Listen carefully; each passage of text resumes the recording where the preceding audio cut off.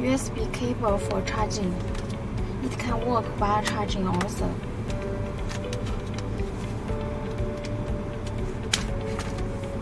And it can be charged by the solar panel and can work with the internal rechargeable battery.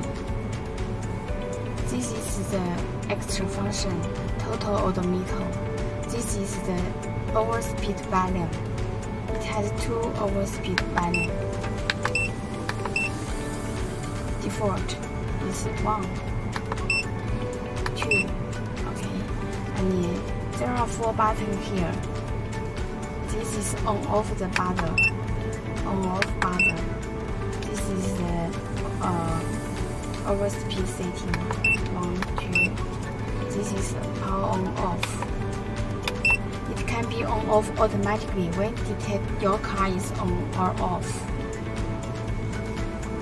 Press and hold the second button. Go to setting. Minutes. Add, minus or add. Press the second button again. Go to R setting. Press again. Switch other.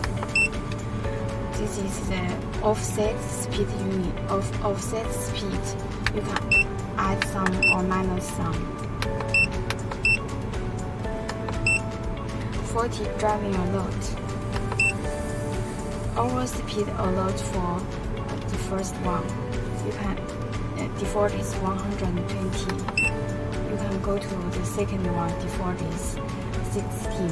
For example, on the city. And most important, you can press and hold this button. You can change the speed unit, one button.